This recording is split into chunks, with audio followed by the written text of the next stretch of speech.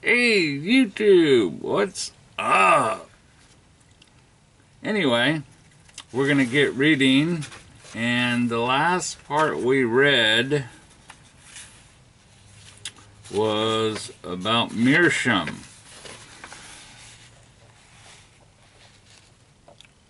The briar and the meerschaum king and queen of pipes. Okay? We left off at the discovery of the briar burl. Okay? Some years after the introduction of the meerschaum pipe, smokers began to realize that the best material for pipe bowls was wood of a very special kind. Clay, porcelain, and meerschaum, despite their admirable qualities, were too fragile. Metal pipes were too sturdy, heated rapidly, and were too heavy. Pipes carved from cherry and willow wood, however, met with little success. The creation of the ideal pipe, the universal pipe, had to await until the discovery of briar. By the way, I'm smoking my Graybo. The introduction of briar wood as pipe material was quite accidental. It was linked to the cult of hero worship which sprang up shortly after the death in 1821 of the French Emperor Napoleon Bonaparte. One of those who glorified the emperor's memory was a French pipe maker who decided to honor his hero by making a pilgrimage to the Mediterranean island of Corsica, Napoleon's birthplace. Being a passionate smoker, the pipe maker took one of his most beautiful meerschaum pipes with him. In an unlucky moment, however, he broke the bowl of his pipe and was left without means of smoking. Fortunately, in the same Corsican village, there lived a farmer known for his skill in carving. The Frenchman promptly commissioned the farmer to carve a new pipe for him out of any suitable wood. The farmer soon presented the pipe maker with an attractive pipe made of a hard, close-grained, pale golden wood. The pipe had so many fine qualities that its owner brought back to France several specimens of the wood from which it was made. The burl of the tree heath, or briar, as it is called in French. Eventually, the same briar was anglicized first into briar, then briar, and then later briar. And there's all these different spellings. B-R-U-Y-E-R, then B-R-I-E-R, and then later B-R-I-A-R. So that's why all the different weird sounding briars. Enthusiastic over his discovery, the pipe maker brought his briar samples to St. Claude, a small French town. From those factory he usually brought his wooden pipe stems, where he usually bought his pipe stems.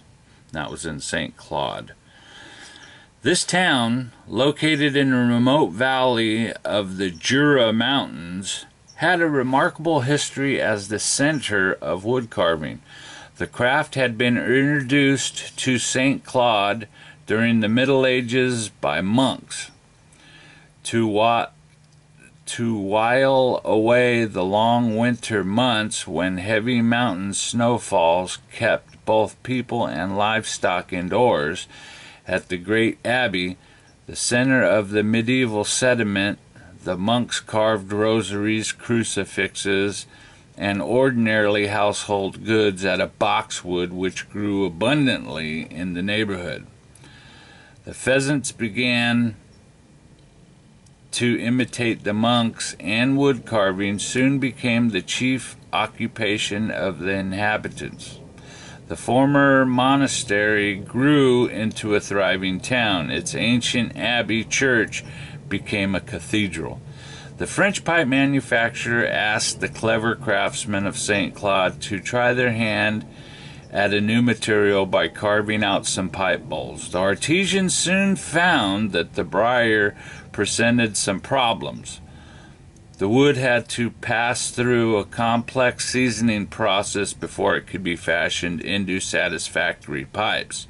Also, the knotted and gnarled briar burls were all different and contained many flaws. It took a good deal of experience to learn to make the proper cuts so as to carve the blocks to advantage. Despite these difficulties, the briar pipe industry developed and took hold in St. Claude, eventually dwarfing all the other carved goods manufactured in that town. A century after the discovery of the briar root, 5,000 inhabitants of St. Claude's were busy turning out some 30,000 pipes a year. Thus, the broken meerschaum pipe bowl in Corsica led to the foundation of a new thriving business. Briar pipe making spread from France to England and then to America, and the briar root quickly eclipsed all other pipe materials.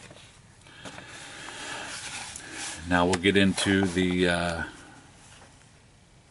briar plant. The briar plant is a tough little tree which the botanists call Erica arborea, a member of the healthier family. It closely resembles a dwarf tree since it grows to no more than 15 or 20 feet high. Found chiefly on the shores of the Mediterranean basin, its development depends on climate and soil. Most plants flourish readily under abundant rainfall and fertile soil, but the briar, mostly suitable for use in pipes, is that which has to fight for its survival high in the mountainous Mediterranean country. There the soil is barren and rocky, rainfall is sparse, and growing conditions are among the worst in the world. Harsh winds tear at the hardy plant. The rocky soil resists its efforts to grow, but the hardy briar drives its roots into the smallest crevices, forcing the soil or rock apart bit by bit, and fighting for the foothold in the arid soil so that it can nourish itself and grow. The little shrub develops a tight, hard-grained knob of wood just above its roots. This toughest portion of the plant, the briar burl, makes the burl plant unique in the plant kingdom, at least in so far as pipe smokers are concerned. The burl found in most fully grown briar bushes lies just below the surface of the earth, barely covered with dirt. Neither stem nor root, the burl is the meeting place of the roots, which grow downward from it, and the trunk, which grows upward from it. In fact, the burl serves as the briar's shield against the unfriendly environment. It forces the opening in the hard rock or soil above the roots and anchors the plants against the wind that would bend or break it. Only the burl, often erroneously called the briar root, is used in making briar pipes. The frail-looking briar plant hardly seems like a promising candidate for fire-resistant pipe bowls.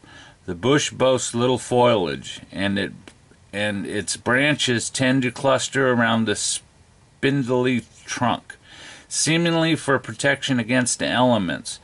But its sparse foliage and feeble branches encourage the growth of the burl just under the ground. If the climate were more temperate and foliage might be more beautiful, but the burls from which pipes are made would be smaller and less desirable. Until quite recently, most briarwood was obtained from the rocky deserts of Algeria. Today, however, much of the high-quality briar comes from Spain, Corsica, Sardinia, Sicily, Greece, and Asia Minor. In these regions, a mild winter or occasional showers is usually followed by a hot, dry summer. In trying to survive the period of drought, the briar develops its characteristics: close, hard grain. These areas also furnish an arid, infertile soil, from which the best briar burls are derived. Briar grown in more fertile soil has fewer flaws than which comes from the rocky mountain country. But since the hard briar is most desirable, a flawless piece of mountain briar has a higher value than a flawless but softer briar block from the fertile valley. Good briar burls are difficult to find. The large heath shrubs take a long time to mature. The most suitable root may be 60 to 100 years old.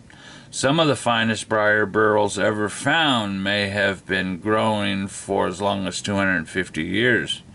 If the briar grows in remote and desolate areas, such as the rocky woodlands of Sardinia, the heavy burls must be carried by hand or by mule over rough mountain paths.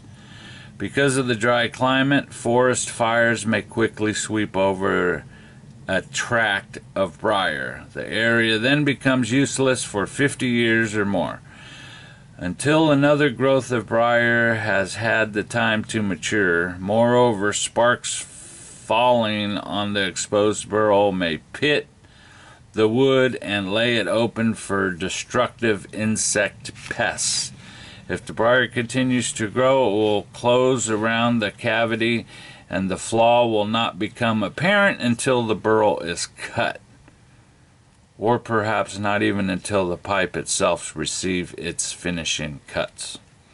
Because of the long growth period, it is somewhat easier to seek out natural briar than to try to cultivate it. Large areas of virgin 100-year-old briar forests have been opened up in Greece in recent years, in areas where the briar bushes are carefully cultivated. However, sections of the young burls may be removed every 3 or 4 years, leaving enough of the plant alive for another cutting 3 or 4 years later. The briar root made its entry into a crucial moment in the history of smoking. At the time, the pipe faced two increasingly powerful competitors, cigar and cigarette, and a result of this declining in popular favor, but the introduction of briarwood allowed pipe manufacturers to produce a small, hard-wearing pipe. Handy, attractive, and relatively inexpensive. The briar pipe put the luxury of fine pipe smoking within the reach of every man's wallet, and the briar pipe has now become as popular as the clay pipe once was. That's the end of that chapter. Here's a little picture that they had on here of the briar root on the left and the heath tree from which the briar root is derived on the right. So, that's the end of that chapter. The next chapter is chapter 3, which is a very good one, pipe varieties. And that is the Weber's Guide to Pipes, and Pipe Smoking. Later, YouTube.